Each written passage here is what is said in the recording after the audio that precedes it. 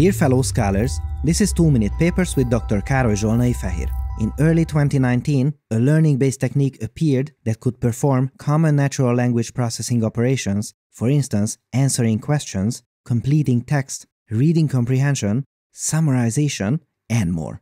This method was developed by scientists at OpenAI and they called it GPT-2. A follow-up paper introduced a more capable version of this technique called GPT-3, and, among many incredible examples, it could generate website layouts from a written description. The key idea in both cases was that we would provide it an incomplete piece of text and it would try to finish it. However, no one said that these neural networks have to only deal with text information. And sure enough, in this work, scientists at OpenAI introduced a new version of this method that tries to complete not text, but images. The problem statement is simple. We give it an incomplete image and we ask the AI to fill in the missing pixels. That is, of course, an immensely difficult task because these images may depict any part of the world around us. It would have to know a great deal about our world to be able to continue the images, so how well did it do? Let's have a look. This is undoubtedly a cat. But look, see that white part that is just starting. The interesting part has been cut out of the image. What could that be? A piece of paper or something else? Now, let's leave the dirty work to the machine and ask it to finish it. Wow! A piece of paper indeed, according to the AI, and it even has text on it. But the text has a heading section and a paragraph below it too. Truly excellent. You know what is even more excellent? Perhaps the best part. It also added the indirect illumination on the fur of the cat, meaning that it sees that a blue room surrounds it and therefore some amount of the color bleeds onto the fur of the cat, making it bluer. I am a light transport researcher by trade, so I spend the majority of my life calculating things like this, and I have to say that this looks quite good to me. Absolutely amazing attention to detail. But it had more ideas. What's this? The face of the cat has been finished, quite well in fact, but the rest, I am not so sure. If you have an idea what this is supposed to be, please let me know in the comments. And here go the rest of the results. All quite good. And the true, real image has been concealed for the algorithm. This is the reference solution. Let's see the next one. Oh my, scientists at OpenAI pulled no punches here. This is also quite nasty. How many stripes should this continue with? 0? Maybe. In any case, this solution is not unreasonable. I appreciate the fact that it continued the shadows of the humans. Next one.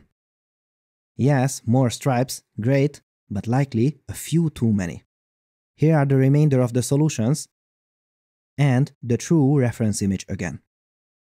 Let's have a look at this water droplet example too. We humans know that since we see the remnants of some ripples over there too, there must be a splash, but does the AI know? Oh yes, yes it does. Amazing. And the true image. Now, what about these little creatures? The first continuation finishes them correctly and puts them on a twig. The second one involves a stone. The third is my favorite. Hold on to your papers and look at this. They stand in the water and we can even see their mirror images. Wow! The fourth is a branch. And finally, the true reference image. This is one of its best works I have seen so far. Here are some more results, and note that these are not cherry-picked, or in other words, there was no selection process for the results, nothing was discarded, these came out from the AI as you see them. There's a link to these and to the paper in the video description, so make sure to have a look and let me know in the comments if you have found something interesting. So, what about the size of the neural network for this technique? Well, it contains from 1.5 to about 7 billion parameters. Let's have a look together and find out what that means.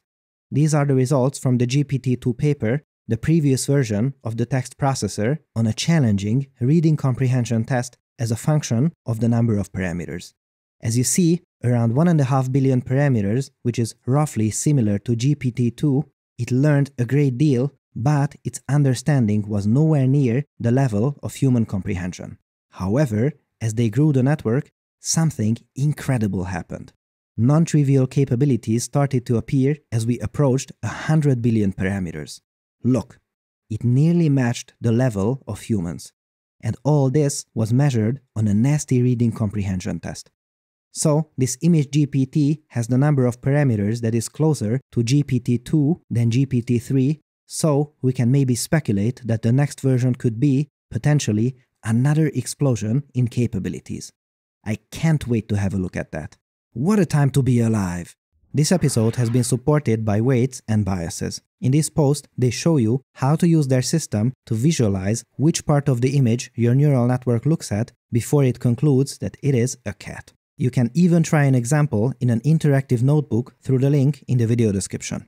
Weights and Biases provides tools to track your experiments in your deep learning projects. Their system is designed to save you a ton of time and money, and it is actively used in projects at prestigious labs such as OpenAI, Toyota Research, GitHub, and more.